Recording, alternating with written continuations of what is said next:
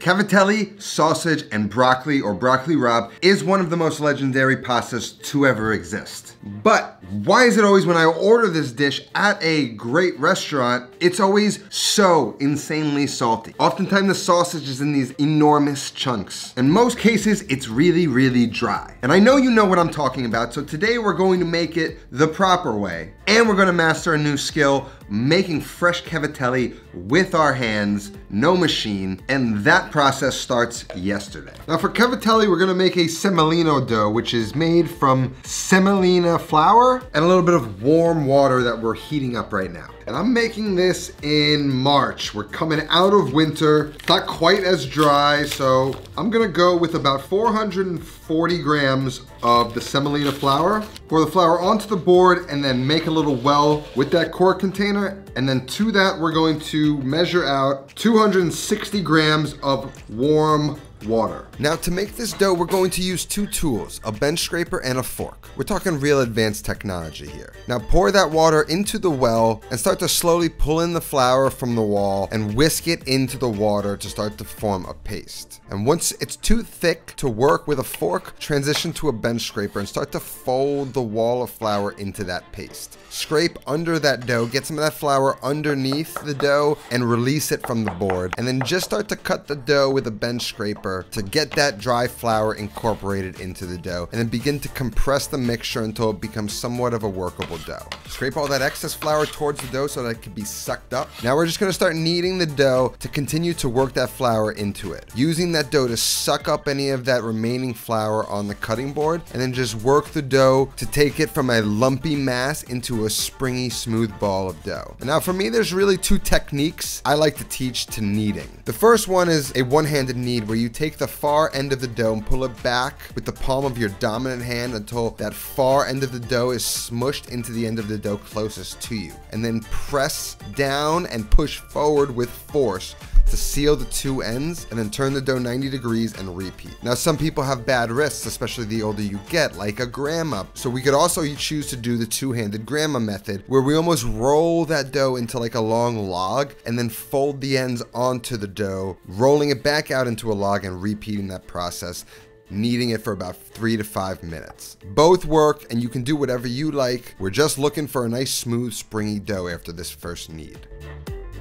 Take some plastic, wrap that dough nice and tightly in the plastic, and then allow it to rest on this board for about 30 minutes before we knead it again for like another 5 minutes or so. So now it's been about 30 minutes. We can get the dough out of the plastic. Now I always like making pasta dough with my hands so I can feel it. Like right now I can feel, this feels like a nicely hydrated dough. It's not overhydrated, it's not too dry. It seals up, it's not sticking to my hand. That is a good judge of hydration. And so now we're just gonna knead it for another 3 to 5 minutes. Dough's easier to work with. You can start to feel it tightening up a little bit. And that's where you get this chew. With a semolina dough, it's a lot chewier. To me, it's like a more pleasant texture, especially for something like a cavatelli. And now we make a lot of pasta on this show. Just like I'm improving, you should be improving as well. And once you've got your little motion down, right?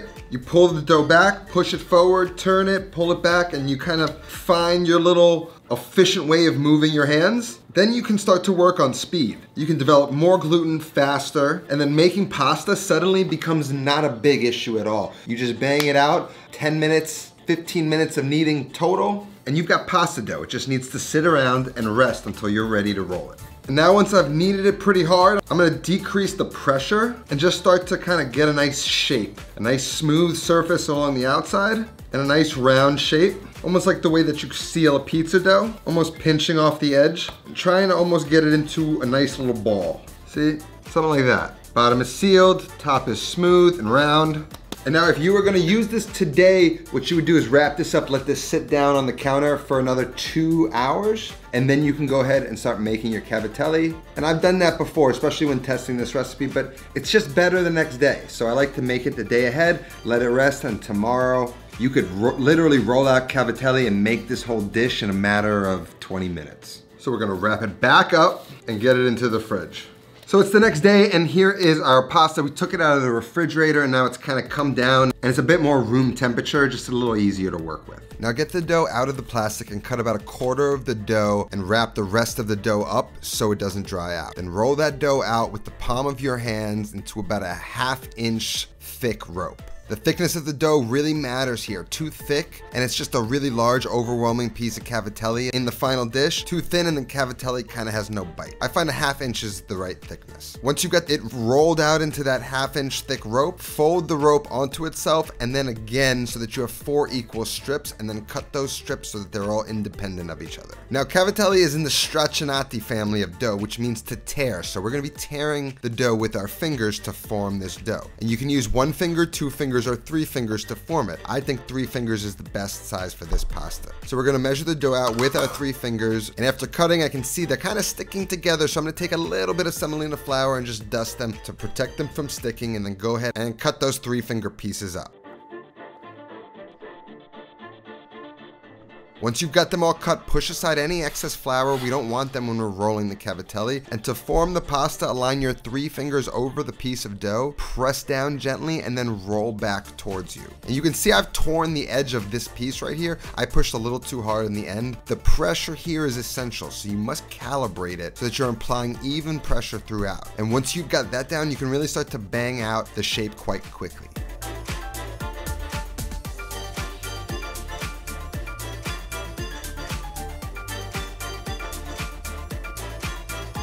Then get them into a vessel with plenty of semolina flour to ensure that they don't stick until you're ready to use them while you roll out the rest of the pasta, which, to be honest, is really quite soothing and relaxing. And if you don't make pasta that often, maybe you should be.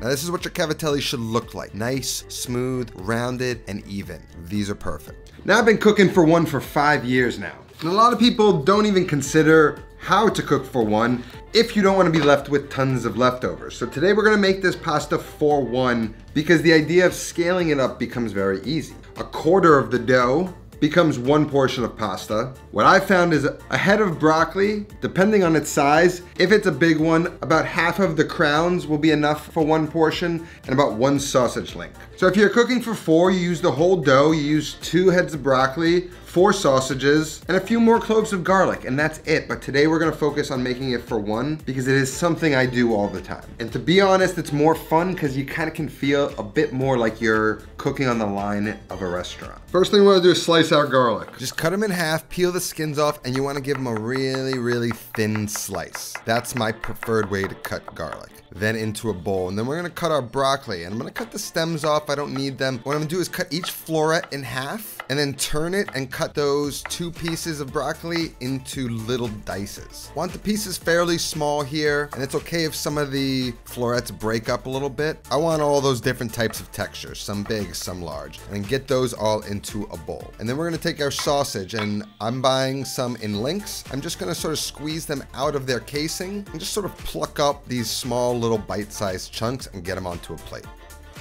And now I generally like a little bit of heat in this dish. And generally you would add like a chili flake or maybe even a Calabrian chili, which is very popular now, but I kind of wanted to make a little bit of my own hot sauce. So I'm gonna take about half this jar of cherry peppers, and I'm gonna add enough of the juice that they were packed in to turn it into a nice puree. Then I'm gonna use a hand blender, and I'm just gonna let that go until that pepper is nicely pureed and the whole mixture is nice and smooth.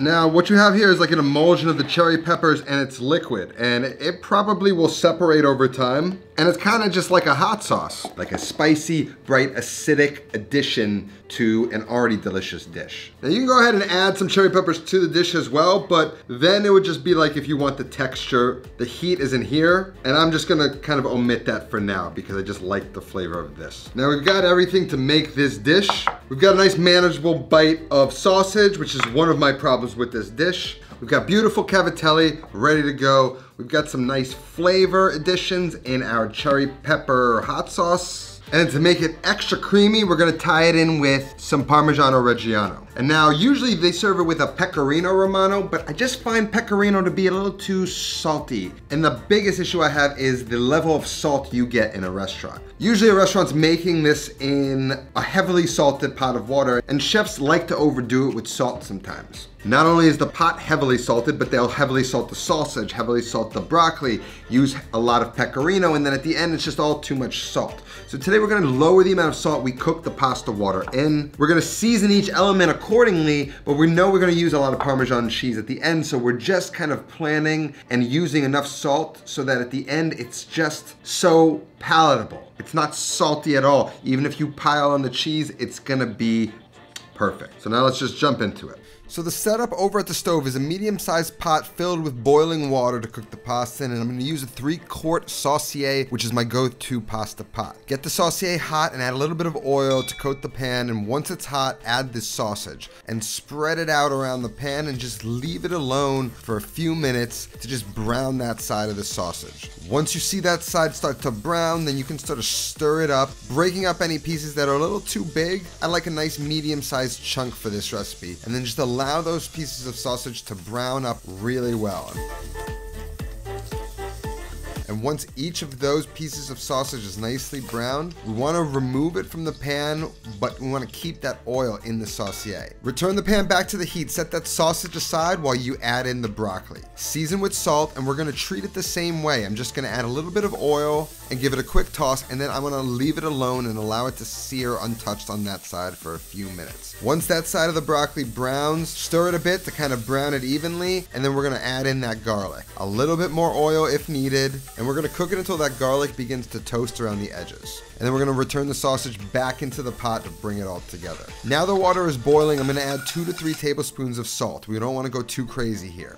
And then add the Cavatelli. They're really only gonna cook for about 1.5 to 2 minutes, so keep them moving, and they're gonna float once they're ready. Now you see that garlic is really nicely toasted. We're gonna take that cherry pepper sauce that we blended earlier and add a few tablespoons of it into the pan. Get everything tossed up, maybe add a squirt or 2 more if you like heat, and then I'm going to take some of that pasta water and basically deglaze the pan with it.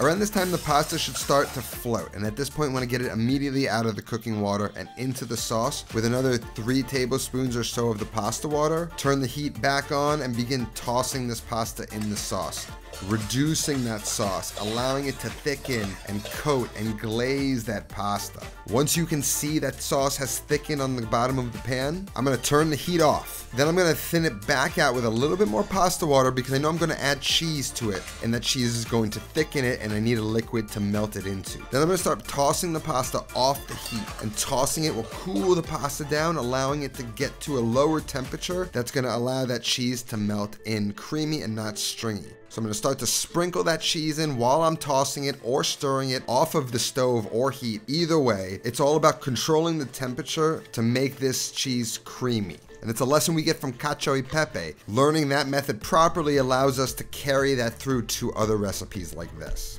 Once all the cheese is added and it's nice and creamy, looks a little bit thick to me, so I'm gonna add a little bit more pasta water to adjust it to the proper consistency, and then it's perfect. The sauce glazes the pasta, it's creamy, and it's ready to serve.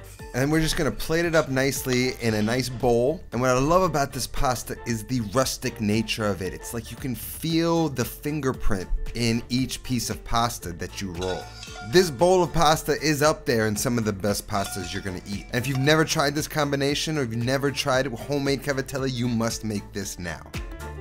I mean, I just am going to devour this. Salt level, perfect. The sausage is small enough to be dispersed, but not too small where it gets lost. And the creaminess speaks for itself. You'll never order it at a restaurant again when you can make it like this. The recipe is gonna be linked down in the description. That's all we have today. I'll see you next time. Until then, take care of yourself and go feed yourself.